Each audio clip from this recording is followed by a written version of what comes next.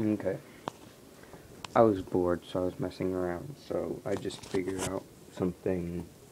So, this is a very doubtful scenario, considering not many people still have a computer that's this old and crappy.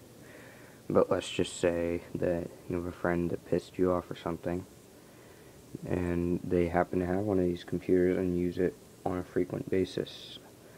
There is a way that you can temporarily screw it up and, like, scare the shit out of them. So, turn it on, and you gotta make sure that you have the side off, because you have to go into the system. You have to wait till it starts up. In this scenario, it's a gateway. Pretty sure it can work with anything. And I'm using a screwdriver like this size, and I'm holding a sock over it because I don't want to shock myself. And then, see this board right here.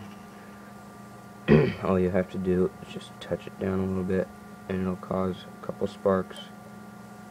And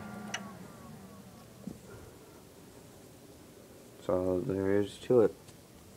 This will turn yellow, and no matter what the person does, it will not turn on unless you just unplug the computer, plug it back in, and turn it back on.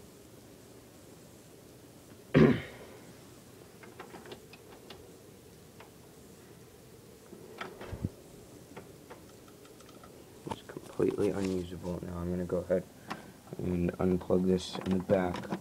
You see, unplugged even, and the light is still there for a second. And now just plug it back in.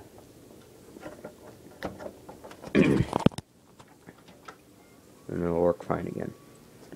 So that's all you really gotta do to short out a computer. Just make sure you don't kill yourself, emo bastard.